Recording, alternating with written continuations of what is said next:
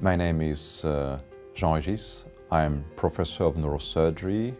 I'm the head of the Department of Stereotactic and Functional Neurosurgery in Timon Hospital, and I'm in charge of the radiosurgery program there. So our main motivation, upgrading one of our two perfections in ICON, was to introduce new capabilities in terms of hypofractionation. What is amazing is the capability of the system to adapt very precisely the planning to the new position of the patient.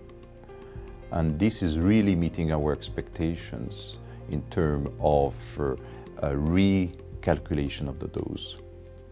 What is very, very accurate is also the capacity of the system to detect the movement of the patient with the high-definition motion management system.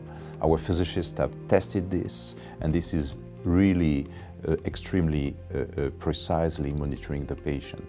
And the third very interesting aspect of the system is the high quality of the cone-beam CT, which is really allowing a good co-registration of all the planning of the patient from fraction to fraction for hypofractionated treatments.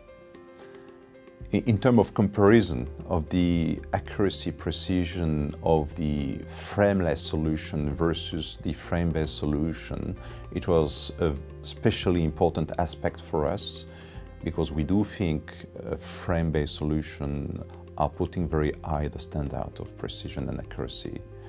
And physical testing have demonstrated on end-to-end experiments that the accuracy of the frameless solution is very good and is actually reaching a level of accuracy which is better than the other system published in literature from frameless. And when we are treating real patient, of course real patient can move.